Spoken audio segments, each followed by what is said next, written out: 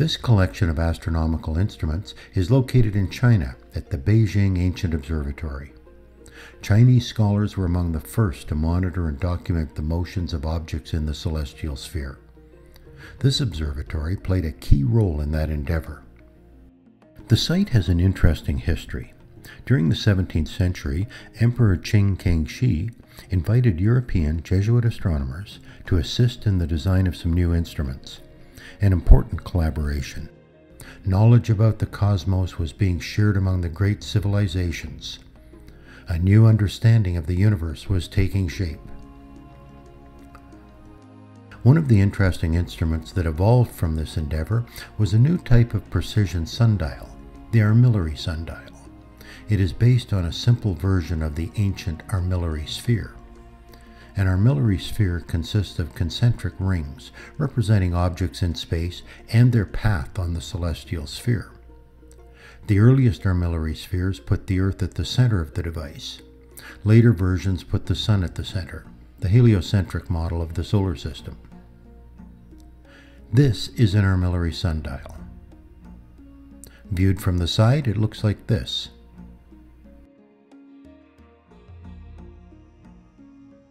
This ring represents the equatorial plane. The Earth is at the center. This ring sits directly above the Earth's equator. This second intersecting ring represents a meridian line.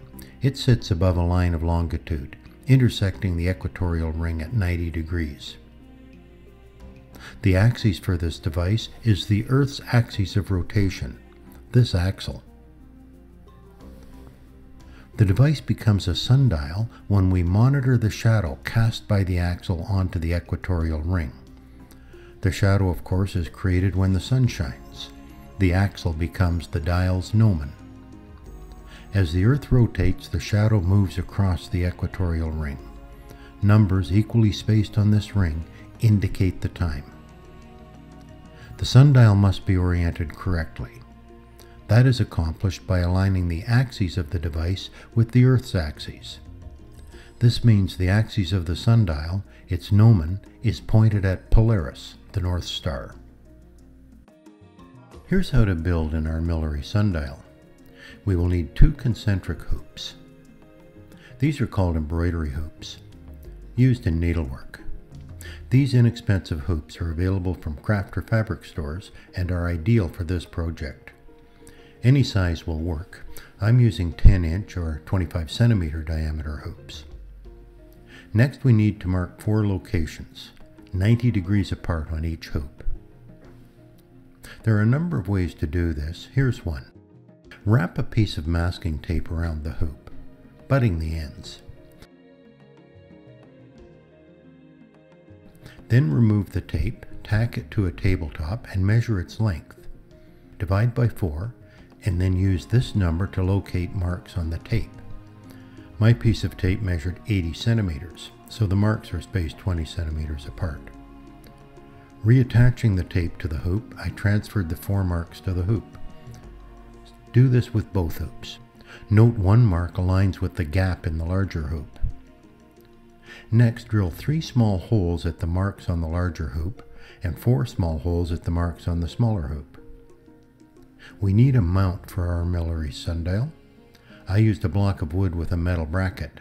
The tightener on the large hoop attaches nicely to this metal bracket and allows us to adjust the angle of the axes.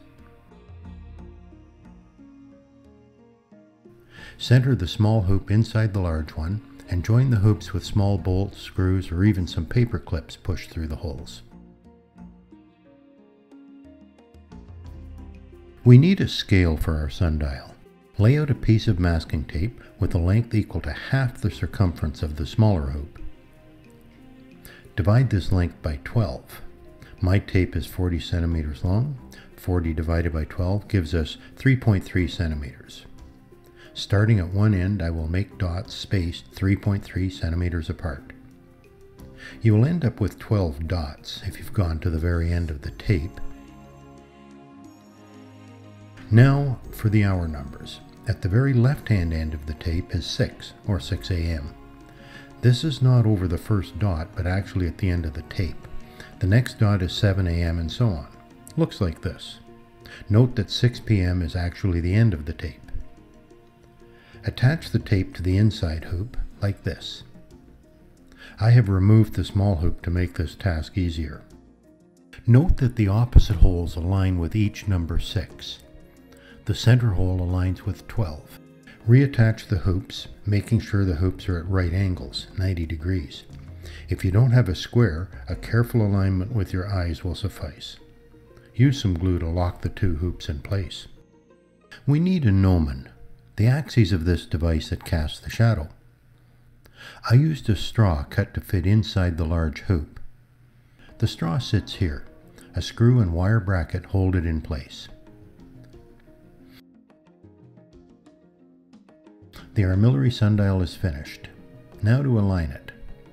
The angle between the ground and the axes must be your latitude. My latitude is 45 degrees north. Next, the device must be pointed true north. You can do that with a compass, or in the northern hemisphere on a clear night, you can point the axes of your dial at Polaris, the North Star.